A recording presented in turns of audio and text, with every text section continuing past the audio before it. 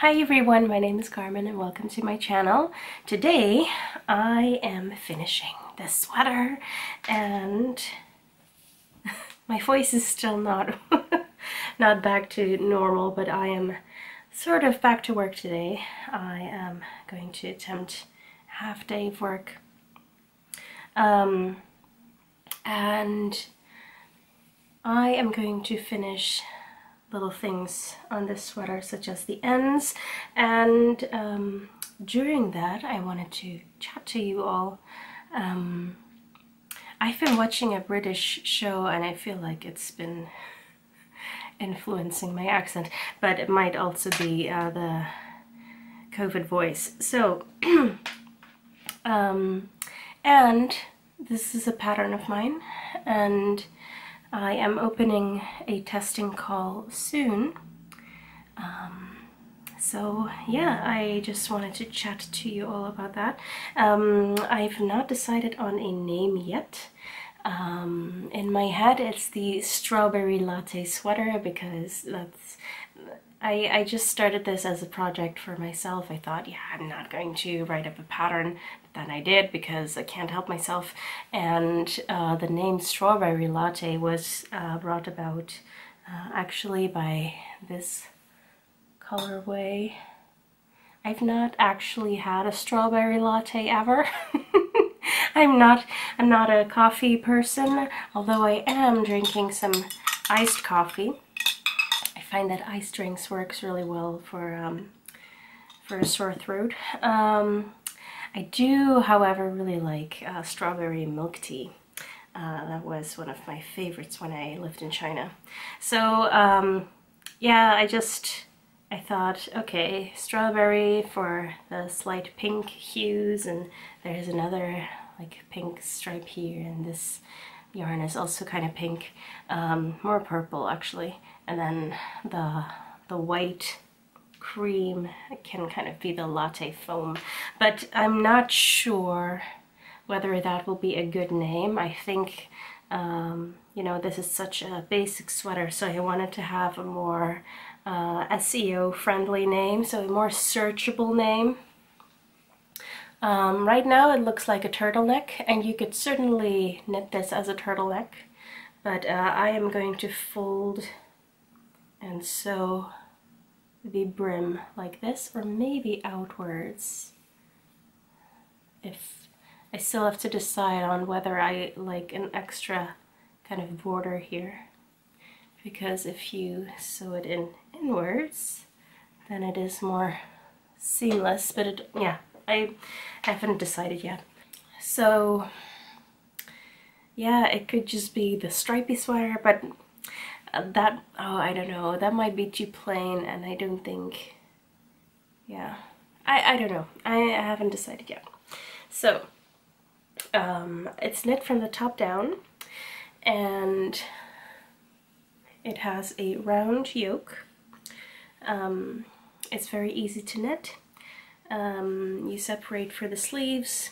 It's pretty much the same construction as my Around the World sweater, so if you've knit that, you'll know basically how this one is knit. My Around the World sweater pattern is a free pattern. You can also buy the PDF. The PDF is, you know, available to purchase, but the pattern is for free. It's just, you know, if you like an easy printable, then you can get the PDF. So today I'm going to sew up some ends, and I have left this project for a while. I think I cast it on last year in December, or maybe just this January, I'm not quite sure. I picked it up again in June when my boyfriend and I went to Wales, and yeah, I finished the body, and then a couple of weeks ago I picked it back up to knit the sleeves, and then I tried it on and I saw this little hole. So yeah, it's either been snagged on something or there has been moth damage, you know, either one of the two. So but it's not a big deal because I can fix it. If you'd like to know how, I have a visible mending masterclass also on my Patreon page.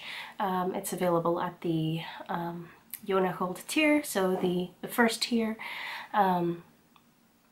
and it's called Darn It Masterclass. Yeah, the Darn It Mending Masterclass. Yeah, but I still have enough of the white yarn left, and even this like little ball, so I'm going to use that for the mending. This main color is White Orchid by Atelier Sopra. Atelier Sopra is a, well, it's owned by José, who's a Dutch indie dyer.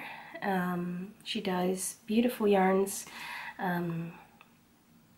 I got a really beautiful dark green from her before, and 2 skeins of this, which is her extra fine superwash merino wool. It's 100% merino, and it's 400 meters per 100 grams. It's very plump, and I really like that about it. And so I bought 200 grams, and I still have this left. This is maybe still like 40 grams, I think. And I knit this whole sweater. Obviously I used a lot of stripes as well, but the white in here is just from these 2 skeins. And I have made a size, either size 38 or size 40 for myself. I can't remember, that being the inch size for the bust. So either it's 38-inch bust or 40-inch bust. So yeah, I'll weigh it before I block it to be sure how many grams that I used.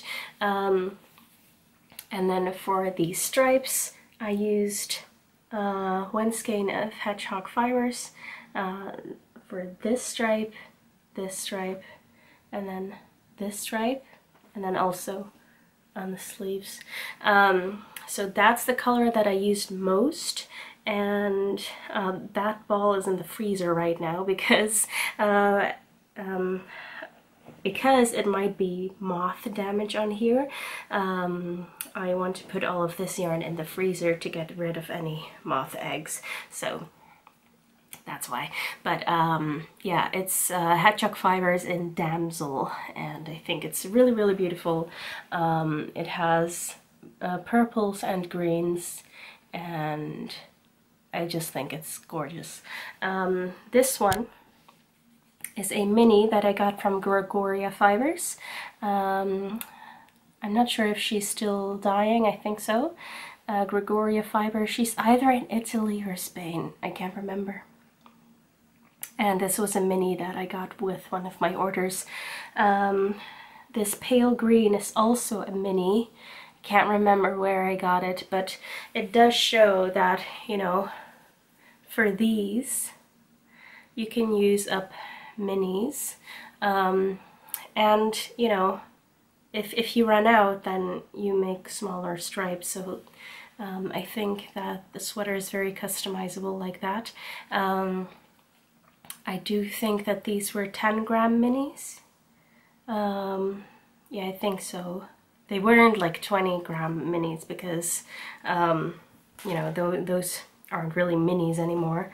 And then the light green is some Ushitita in Apple Martini. I got it years ago. It's a high twist yarn, really beautiful.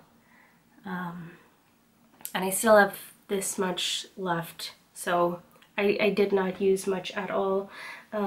I would also say that for the stripe it's probably like 10 grams, and then I used it in the sleeves twice as well. And then this one is from a very precious skein of mine, oh, which is already in the freezer. It's Indoorsy by Full and Vine, and it's my one and only skein that I got from her. I want to include it in this. I still have a bunch left of that, and I've already knit a headband from that skein, and there's still, I think, more than half left. And then the last one that I use, this dark green, is by Wool met Verve, also a Dutch indie dyer, Sylvia. I used this, I think the colorway name is Avocado, but it was years and years and years ago that I purchased this. It was for my Christmas socks. Some of my faithful viewers will remember my Christmas socks, the ones that I worked on for years, like a pink background and little dark green Christmas trees. This is the color that I used for the trees, and it's just really beautiful, rich green. And I hadn't, you can see it's a bit different than the rest of the stripes. That's because, yeah, I hadn't thought of including this before I planned the sweater. So in hindsight, I might have put it somewhere more up top. But I think it actually looks nice. So yeah, even though it's much darker than the rest, but I really like it. And now I am going to write up the pattern for this, and I don't expect it to be done soon. I mean, I'll write up the pattern soon enough for the testers to begin, but I know it's quite a long project, so I'm not going to plan on publishing this year, I don't think. Yeah, because I knit this entire sweater on 3mm needles, I know, with fingering weight yarn. And I do think that because I knit very loosely, that most other people will be okay with using 3.5mm, because I just knit so loose. So, oh, I'm not using my sharp needle. Right. Yeah, so I do think people will be able to use 3.5mm, but you know, just so you know, it's quite a time investment. But I do think that this gives me the nicest fabric, and the tighter you knit it, the longer it will last. And that goes for pretty much everything, you know, from socks to shawls to sweaters. I mean, for shawls you obviously want them to be flowy, but yeah, so I don't see this as a problem, but I can understand if others don't want to spend as much time on their knitting projects. But I think, you know, this will be such a staple piece, and because I used so many colors that I like, but it's still very subtle, I think I will be able to pair it with you know, pretty much anything. I think I have lots of skirts, but also trousers that will pair well with these colors. I knit the neck ribbing, I think, on 2.25 or 2.5. In hindsight, I might have used a larger needle for that. But I'm not sure. I mean, for now, it just feels a little bit choky, but that might also be resolved by fixing the, like, adjusting the stitch count a little bit, or by blocking. So I am going to just make a note of that, and then try it on again after blocking and see if that has helped. And, you know, I can always, like, put a balloon in here while it's blocking. It's not always a good idea, because that might stretch it out, like, until it's no longer nice to wear. But and I definitely used a 2.25 for the sleeve cuffs, and I really like that because I don't want any draft going up my sleeves, and I made them very long. These are 28 rows, so I can turn them over. And the sleeves are the best fitting thing on this sweater. I'm really liking the sleeves. One thing that I want to adjust for the yoke is, can you see those wrinkle lines here and here? Like in these white stripes, you see some wrinkle line there, you see it there. And I think it will kind of smooth out by blocking, but those are increased rounds. And I did not think they would be so noticeable. And what I would do differently, and what I will also ask my testers to do, is to put the increased rounds in one of the colored stripes, because that will obscure them more. Or, you know, if your base color, mine is white, if yours is darker than your stripes, you know, I would just make the increased rounds in the darker colors that you have. So for me, the stripes are darker, so I should have put them in the stripes, because I think that would have been less noticeable. Now this stripe is very uniform, so I think it might have been more noticeable there, but these are so heavily speckled and variegated that I think I should have moved the increased rows there. Yeah, so lots of things that I will also tell my test knitters. If you want to test knit for me, I should have mentioned this sooner. I have a Facebook group, and it has a very original name, Carmen Tester Group. I will put it on the screen because my my surname isn't too friendly for non-Dutch people. And I will put up a call for testers there. I will have this sweater pattern graded in the same sizes as the Around the World sweater, and that one is from 32 inch to 62 inch. That's a bust size, so that's, I think, from XS to 5XL or 6XL. I always try to go by actual bust size, you know, and that those numbers that I said are actual bust size, and then the sweater will have more ease. So yeah, I always like to go by actual measurements rather than S, M, L, because there is so much variety within those labels, and I think it's not always clear.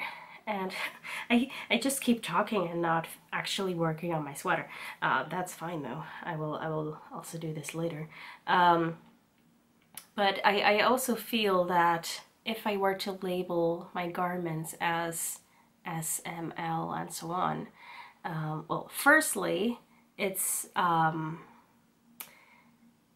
there's a bit of judgment in those terms, and I don't like that. I don't like to label people as small or large or whatever, you know. And secondly, I think that if I use those labels, then people will not really measure themselves before picking a size. Because they're like, oh yeah, well, for this fast fashion brand, I'm always a size 2XL, so I'll do that here as well. But you know, as I said, there's so much variety within those labels. So I'm hoping that if I actually give the measurements as the size and not label it any further, I hope that people will actually take the time to measure themselves, so that so they can choose a size that's right for them, and not a size that they think they always have, or you know. So So yeah, I'll be opening the testing call soon. It'll be a couple weeks before I have the pattern ready, but just to give people a time to, some time to say that they're interested in testing for me. With this testing call, I won't be able to provide yarn support, but it does mean that that what you knit, you can just keep it yourself. I won't need it for pictures. In some of my other tests, which are actually also sample knits, I usually provide yarn support, and then but then I will need the samples for photography as well. Right, so I think I think I'll just let you go for now because I've blabbed on enough. And oh, one more thing actually, because I do think this is very helpful. On the first sleeve, I put little bits of yarn whenever I decreased, and that was really helpful for me, not only because I want to copy it for the second sleeve, but also for writing the pattern. So that's a tip for knitters and designers out there. Yeah, and if you'd like more tips and tricks, then please go over to my Patreon page, where I have already put up, I think it was last year or the year before, my sweater knitting masterclass, which features my around the world sweater. And in that class, it's a full sweater knitting tutorial series. And yeah, in that series I knit through the entire sweater with you, and you know, I show you everything from the color work to the increases to the short rows to the splitting for the sleeves, picking up stitches. It's just you know, everything you need to know. And if the color work freaks you out, you can just knit it in one color. It's the same techniques, but you know, less. So yeah, thank you so much for watching, and I'll hope to see you in my next video. Bye bye.